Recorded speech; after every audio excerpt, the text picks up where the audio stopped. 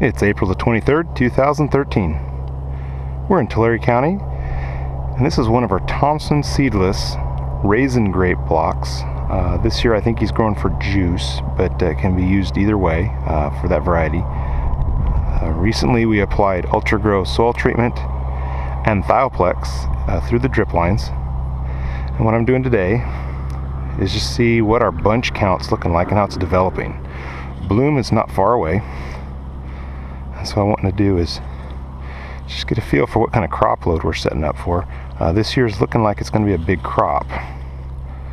And so it's always a good idea to just get some idea. Wow, these are nice. Get some idea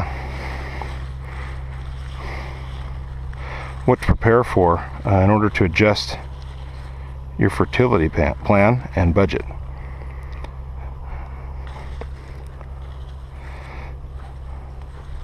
One thing I'm seeing right away is that we've got real nice sized bunches, and that's encouraging. When bloom occurs, they'll shatter the bunches a little bit to try to thin them out.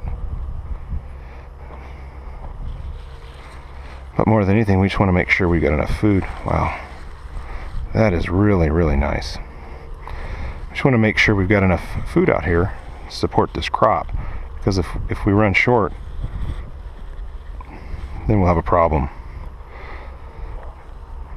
Tentatively, we're scheduling after the shatter spray to come in with some nutritional sprays in the foliar applications as well. We'll use our tissue analyses when we get those back from the lab. We'll use those to guide us as to what we need to apply. But as you can see, we've got really nice vigor. These are nice bunches.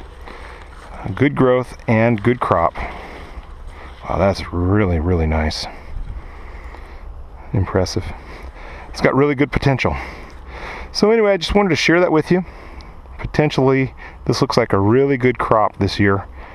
And so it's a matter of not falling asleep at the wheel and having a plan in place to get that crop to market.